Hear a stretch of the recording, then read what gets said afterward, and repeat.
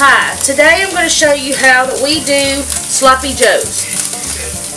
We used to always buy the canned Sloppy Joe mix, Melmich or whatever, but sometimes we didn't have the can, and then also we wanted to try to make it ourselves so that we wouldn't be eating all that stuff that we don't want. So I found a recipe on allrecipes.com, and I'll link that in the description below, and I'll show you.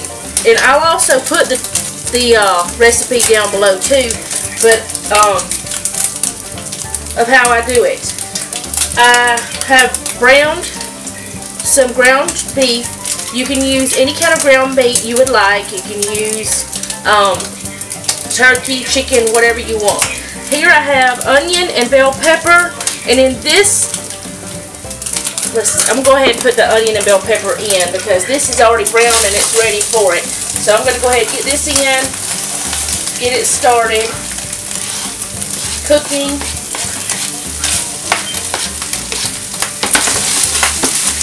And in this measuring cup I have ketchup, mustard, garlic powder, brown sugar, salt, pepper, and a little bit of garlic. And what I'm going to do is mix it in, turn my heat down a little bit, but I'm going to mix it into this.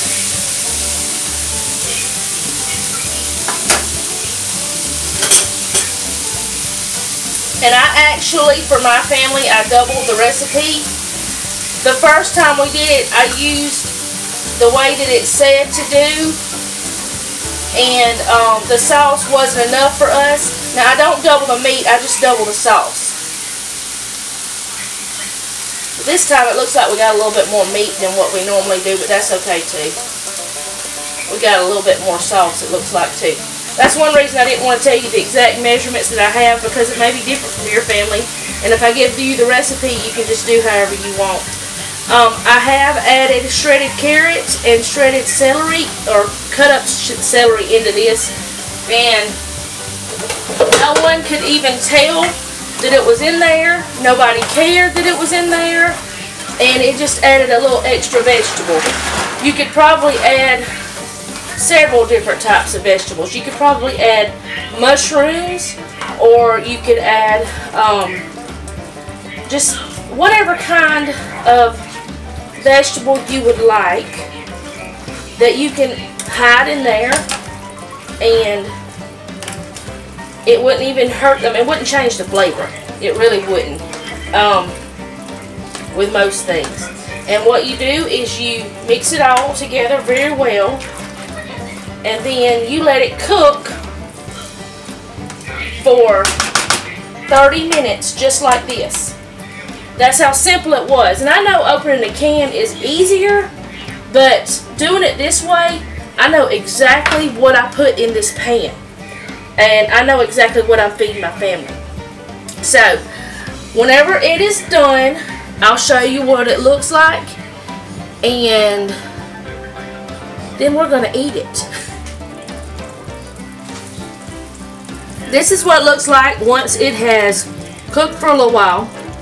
You just really need to let your vegetables get soft and let all the flavors mix together. You can always cut your vegetables up smaller if you're trying to hide them from your children. My children don't care, so it doesn't matter. And this is what it looks like on a bun. My husband and son usually add cheese and mustard, so they'll do that whenever they're ready. That's not focusing very well. Let's see. There we go. Anyway, that's how we do our Sloppy Joes.